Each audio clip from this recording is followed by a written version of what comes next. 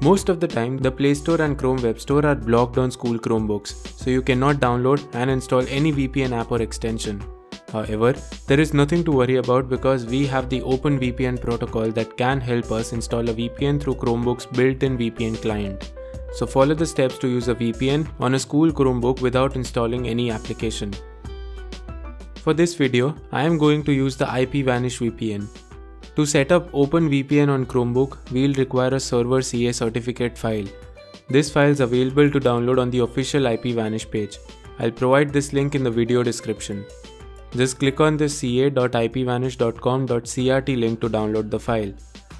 Guys, if you are using any other VPN service, ensure you obtain the CA certificate from your VPN provider and store it on your Chromebook. After that, open your Chrome browser and type this URL in the address bar to open the Manage Certificates page. On the page, select the Authorities tab. Then click the Import button and select ipvanish.com.crt file that we just downloaded. Make sure to check all the boxes before clicking OK. Now the IPVanish CA certificate is installed on the Chromebook. The next step is to set up a VPN connection using Chromebook's built-in VPN client. To do so, go to Settings. Click on Network. Click on Add Connection. Then Add Built-in VPN. In this pop-up window, you need to fill in all the details. First, give the VPN connection a name as per your choice. Select Provider Type as OpenVPN. Then you need to enter a VPN server host name. You can pick your preferred server from your IPVanish account dashboard. For that, log into your IPVanish account.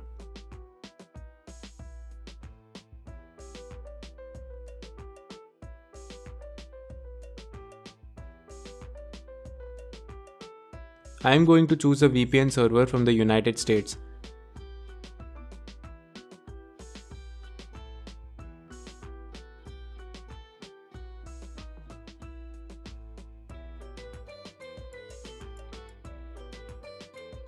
Just copy the hostname of your selected server, then paste it here.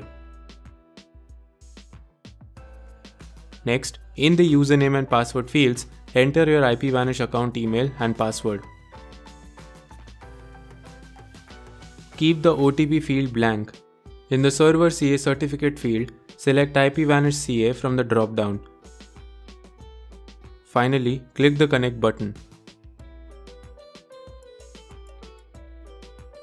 It will show connected if the connection is successful.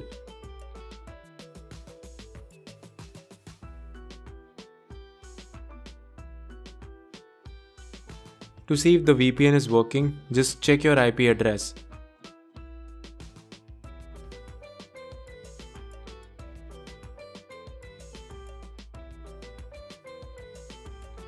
So, once you have an active VPN connection, you can access any blocked websites on your School Chromebook.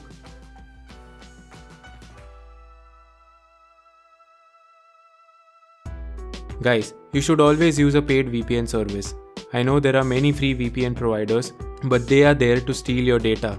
They can compromise the security and privacy of your VPN School Chromebook. You should not just use any VPN.